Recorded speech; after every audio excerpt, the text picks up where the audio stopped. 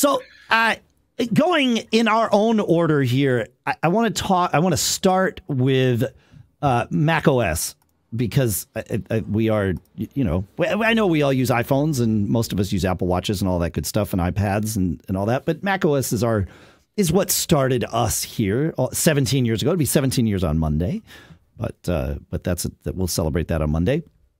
But I wanted to talk about macOS Ventura here, and the thing that jumped out at me first was what they've done with Mail. I've often talked about plugins that I use in Mail to accomplish sending later, triggering reminders, all of that stuff. And now they've got scheduled send in Mail, which looks, I'm curious to see if it's something that I can automate, right? Because right now I have every message. I use a small cube mail suite to send every message with, a 2-minute delay.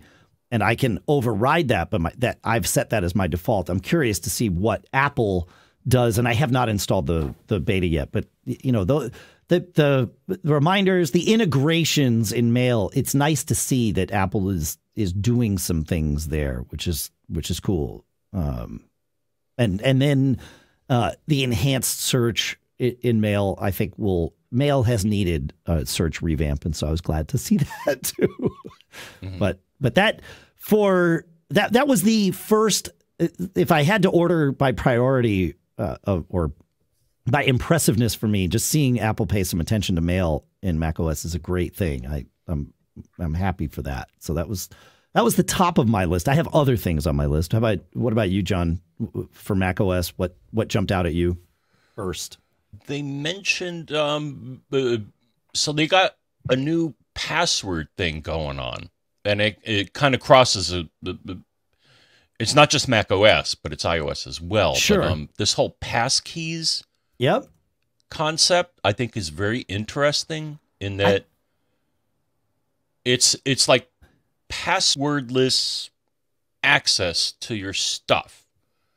And I still got to look into exactly what they're. I mean, it includes public key cryptography, which you already have, but just the whole concept of you not having to have a password, I think, is pretty powerful. Yeah, I agree. And these passkeys are being created / used as part of the FIDO Alliance, which means it's cross-platform with Google and Microsoft and all of that. Yeah, I'm eager to hear your human translated interpretation of it after you watch the dub sessions on passkeys this week. So maybe next week's show we'll have a deep dive into that, because I would love to hear your thoughts on passkeys, John. Yeah, I figured that might jump out to you. Yeah, it's interesting.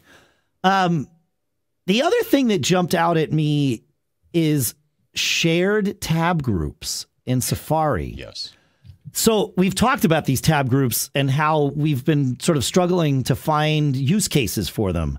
But shared tab groups, as soon as I saw that, it was like, oh, wait a minute. Like, this would be great, even just for what we're doing here. Wouldn't it be amazing to have a tab group that is live, that we're using as we're doing the show, and we can add things to it or remove things from it, and it's just this collaborative group of tabs or of sites that are open in Safari as tabs.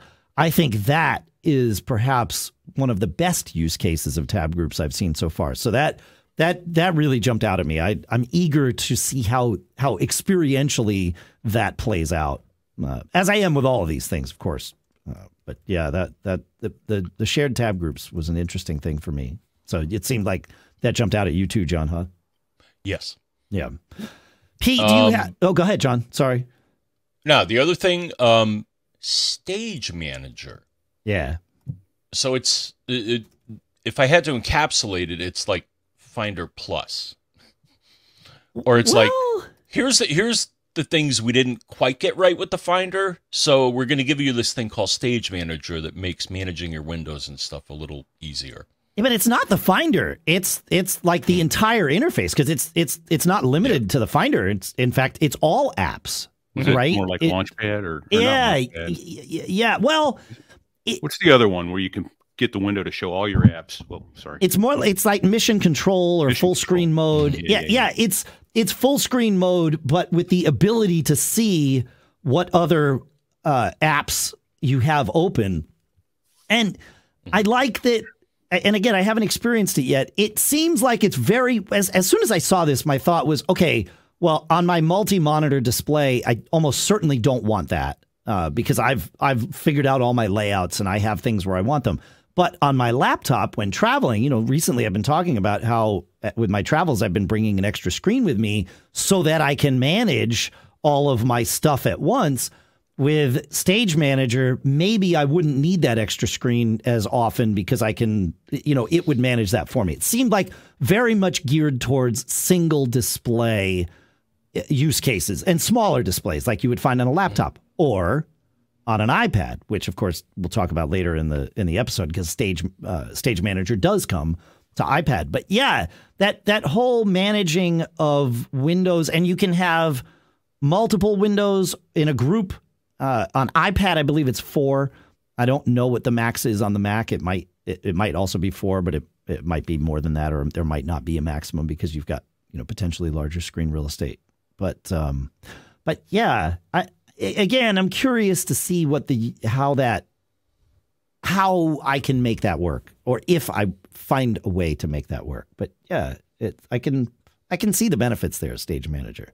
But yeah, I think it's not just the Finder, John, right? I mean, it's for it's the whole system. Yeah, it's the whole system. Yeah. I don't know. Do you when you saw it, did you think, oh, I'll use this? No. Okay. Right. Yeah. How often is that though? I mean, when they come out with a new feature, you're like, yeah, I don't. You were saying earlier, I don't see the use of shared tabs. Yeah. Tab groups, but now, shared. Oh, okay. So. Yeah. They have a further. They see better than I do. Yeah, downrange where they're going with something. Yeah, well, I mean, focus mode is a great recent example of that, right? Like last year over the summer, I was like, I can't imagine why I would ever want to use something like that. And now disturb or disturb. Yeah, and now it's everything. Like it's integrated into everything I use. So yeah.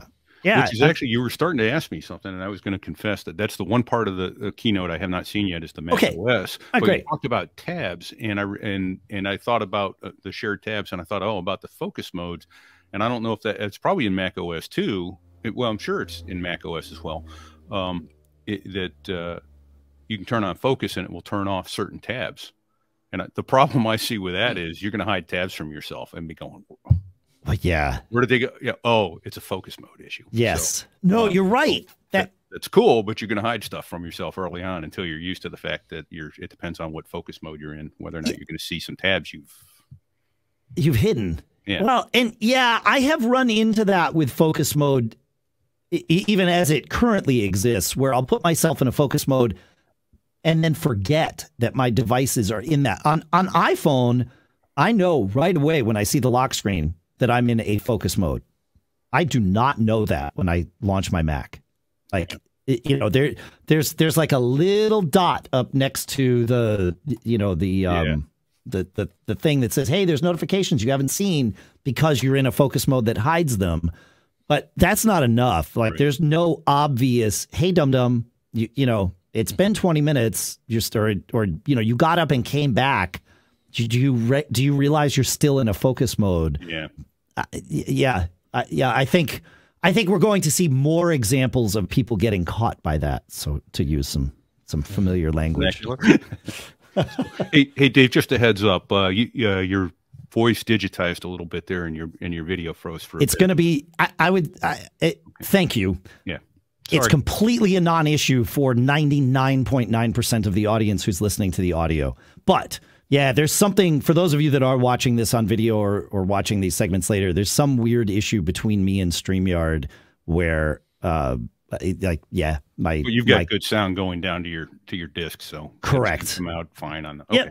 No, but it's worth it. Yeah, I'm glad you mentioned it so that people know we're aware of it, the people that are watching on the video. But yeah. So we may have to move away from StreamYard if this continues. This is a little platform. There are plenty of platforms like this. Yeah. So it's all good. Anything else? Well, Yes, I have a couple other things. John, do you have anything else from macOS Ventura? The spotlight enhancements look nice, and once I saw it, it's like, why doesn't it do this already? Yes, agreed. Which enhancements specifically jumped out at you? Showing photos. So when you're searching, it actually will display thumbnails of whatever you're searching for. Sure. Which it doesn't quite do right now. So, yep. I thought that was kind of interesting. Yeah. Oh, yeah. You're right. The ability to start a timer from within Spotlight on the Mac. The search results now include the index of live text. So if you're searching for something that's like text in a picture, Spotlight should be able to pick that up, or at least will pick it up more than it does now, which is never. But yeah. Yeah. Oh, and live text. I mean, that's another one. So they enhanced that as well. That was cool. Yeah. Yes. In that you can have it do it on videos, right? I'm assuming that's part of macOS. I know it's part of iOS 16, which we'll talk about a little later in the episode here, but I'm assuming that carries over to macOS. But I could be wrong about that. I don't recall them saying one way or another whether that made it to macOS, but it may well have. Yeah. The continuity camera is a feature that yes. Yeah, that really jumped out at me, because when we do these shows, as listeners know, I've been using an iPhone as my webcam because all other webcams suck. And I've been using Reincubate's Camo to accomplish that. And now, well, once we have macOS Ventura, I'll be able to stop using Reincubate's Camo. Maybe. We'll see how well it works. But the thing that excited me the most was the Belkin MagSafe mount that lets you take your iPhone and mount it on top of your screen so that you can, because you know, like, these mounts are a pain in the neck to use. Like, there's no good mount to see this. But Apple has been working with Belkin, and they've got these mounts that just MagSafe to your phone and hang over the top. And then they're using the wide angle camera. So this is where Apple can beat every other webcam maker, because Apple, it's funny. They know how to turn on which camera. Well, I was having dinner with a friend not that long ago, and he commented, he's like, Apple's more of a camera company now than a phone company or a computer company. It's like, well, I mean, a lot of their technological smarts and R&D investments are into the software side of making their cameras work phenomenally well. And what they're doing with continuity camera is not only are you using the iPhone as your webcam, where you get portrait mode and you get, the center stage where it follows you around and all of that good stuff, but they've also got, did I write it down here? Yeah, Desk View, which takes the ultra wide camera and can see what's on like your desk and keyboard underneath the camera. And they must do some like magical smarts with it in order to like de-skew that image and make it look like it's supposed to look, right? Because it's going to be on the fringe of that camera's view, which always gets sort of, rough and distorted and all of that. But yeah, no, it's pretty cool what they're doing with it, and smart. So I'm curious when we'll get those cameras just built into a Mac, but maybe never. I don't know. Anything more on, but I'm excited about that. Obviously, very, very excited about that. Anything more on macOS before we start talking about this new M2 chip? I think this was part of that, but Studio Light. I have a note here. Okay. What's that? Well, apparently they've added more smarts to the image processing. But it was neat watching it in that, you saw it before and after, and it was like, oh, wow, the after is a lot better. So explain what Studio you Light saw. from what I recall from watching it, it would basically just make your lighting better using like image processing. An enhanced portrait mode kind of thing. Yeah. Yeah, for sure. Yeah.